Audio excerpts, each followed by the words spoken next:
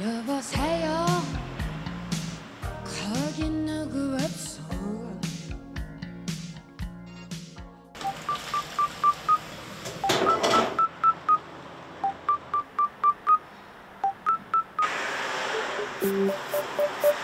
아마 조금 있으면 이것만 딱 먹고 갈 거예요. 아, 그래요?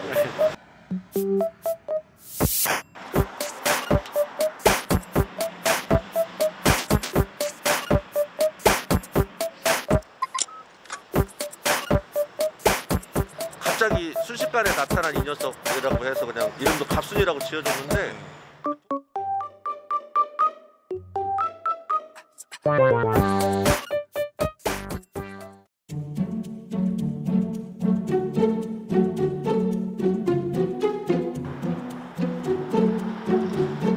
이 시간이면 항상 올 때가 됐는데 조금 있으면 저기 나타났다.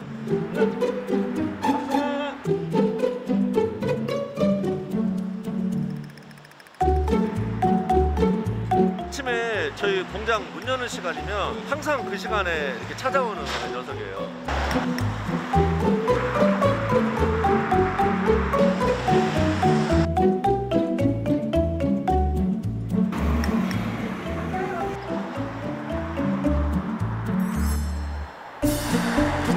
아니 또돌이 개라서 네.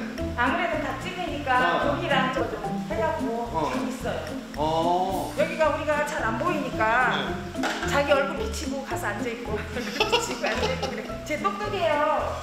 얘 하루에 몇 바퀴 가요? 7번 정도. 7번? 네.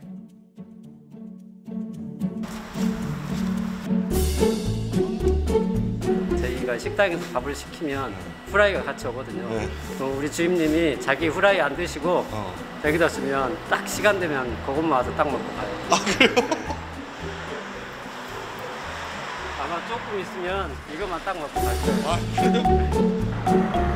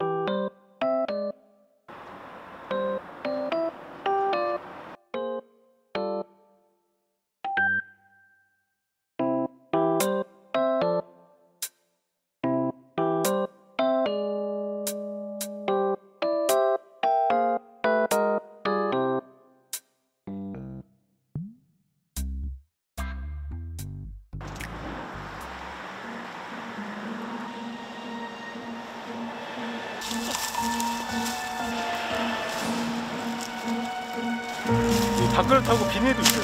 여기?